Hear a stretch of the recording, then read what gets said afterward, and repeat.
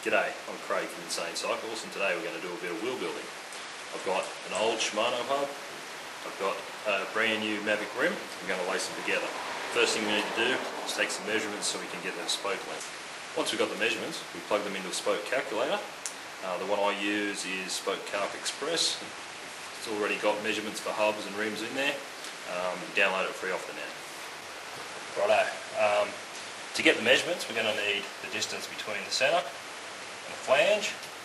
We're going to need the diameter of the holes, and then we can work that out. Righto, so first thing we need is the complete distance. Measure that up with a set of verniers or a tape measure.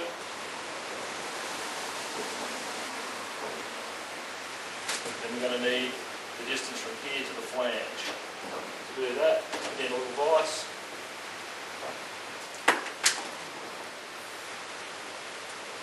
Just going to measure from the vise up to the flange. That's going to be our measurement there. Our next measurement's this distance, the same. Okay, so I've done a rough sketch. Sketched in all the measurements we need to take up to the front. Now, to get the actual measurements we're going to poke into the calculator, we're going to divide the whole distance by 2 and then subtract this distance, and that'll give us the distance from the flange to the centre. The other thing we need is the rim's ERD. Now this will be on the manufacturer's website, or if you're using Spoke Calc Express like me, you can actually download them. They'll all be on that program. Okay, so now I've done those calculations. We'll see on the left hand side we've got 32.5, and on the right hand side we've got 19.5. So we'll go whack them in Spoke Calc Express and see how we go.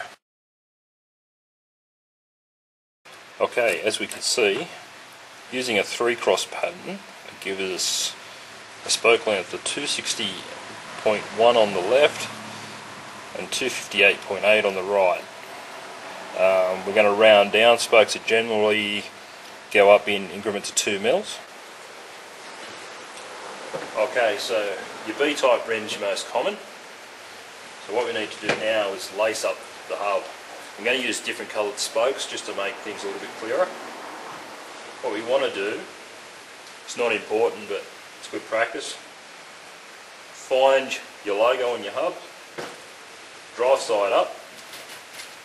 We're going to insert a spoke straight down the centre of the logo.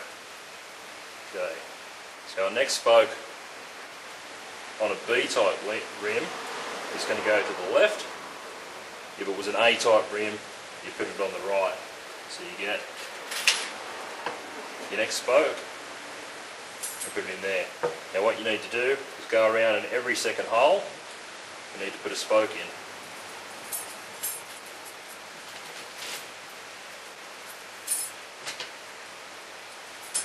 Okay, we're going to double check. There's a spoke in every second hole. And we're going to carefully turn the hub over. Now we put a spoke down all the vacant holes. You can see I'm using black and white spokes, and it's going to demonstrate something later on when we come to lace the rim.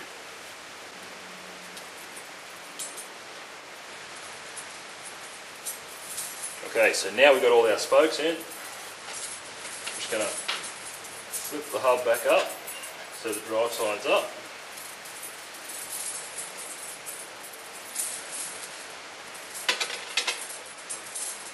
We're going to sit it on our bench. Okay, so now we've got the hub laced.